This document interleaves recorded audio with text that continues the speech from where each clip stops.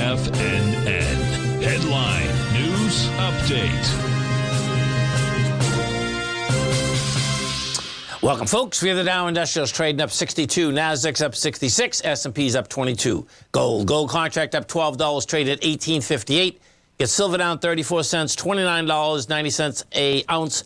Light sweet crude off $3.94, $72.99 a barrel. Notes and bonds. The 10-year note up 17 ticks, trading 113.06. The 30-year up a full point plus 7 ticks at 127.14. And King Dollar. King Dollar's down 267 ticks, trading 104.251. Euro 106.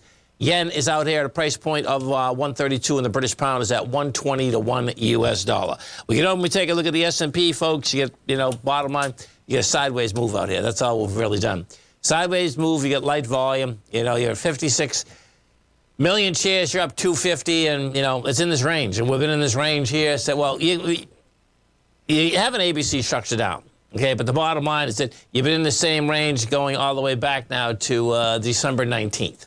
We look at the NDX 100, same type of setup inside the NDX. NDX is weaker, though, there's no doubt about that. And bottom line, you're up at $1.49. Now, the NDX hasn't been able to get above the B point. The B point is 266.95. We got the 266.45 today. You're at 266.02. We'll see where this shakes out. But this is an ABC, confirmed ABC down to 244.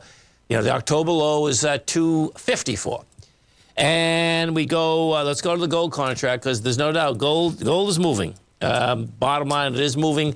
We'll see where this shakes out. You have 188,000 contracts. Now, that's going to be less. Oh, let me see. I think it's going to be less than yesterday. Well, it might not be, because yesterday you ended up doing 212 yesterday.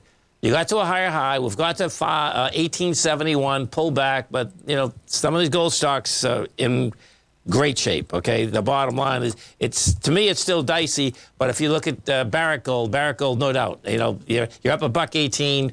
That has volume behind the move. We'll see where the rest of this goes. We go take a look at good old King Dollar. King Dollar wants higher price. And my take is that we're still going to be going lower. Why? Because King Dollar wants higher price.